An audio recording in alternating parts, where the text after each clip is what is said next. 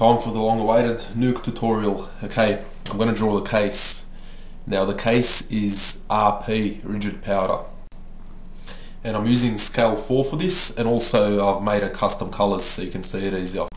And I've also changed to cross mode so you can see how big things are. Now this is the liner. The liner is just Mochi, and I've coloured it green, and then I'm adding some GH, that's gas heater, just a touch in the middle. And then I'm going to add the fuel, the actual bomb material. Now that's IFM, and make sure you leave plenty of case as a barrier between your explosives and the rest of the bomb. Okay, now I've put it back to blob and texture mode, and I'm going to draw a scenery out of wall fuel, that's WF. And while I'll do that, I'll talk about the bomb quickly. Now the liner and the igniter, the GH, the way you do that is very important. It can basically be used as a timer as well. Can make it airburst. If you put too much gas and not enough liner, your bomb might explode prematurely, so watch out for that. Oh, and also drain is on in all the scenes. I'll let it explode now, and you can sit back and observe.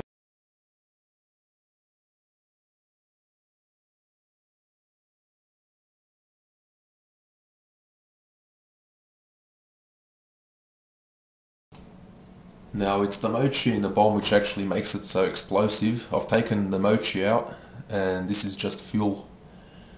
It's a much smaller explosion, and it's a lot more liquid.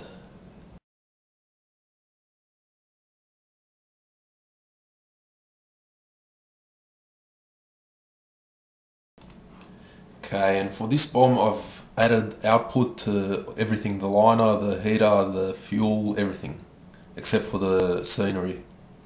So if you add output, it'll actually be a lot more destructive. As you can see, it's left a hole in the floor and the building. And here's one with snow. Now snow makes it even more explosive, so be careful not to have yours explode prematurely. If you actually rewind this one, you'll see that it exploded in the air. And here's a regular bomb made out of powder, and in this case the liner acts as the shrapnel, which takes chunks out of the building. Now I haven't done it here, but you may want to put the liner in the sides of the bomb as well, so it causes more destruction sideways.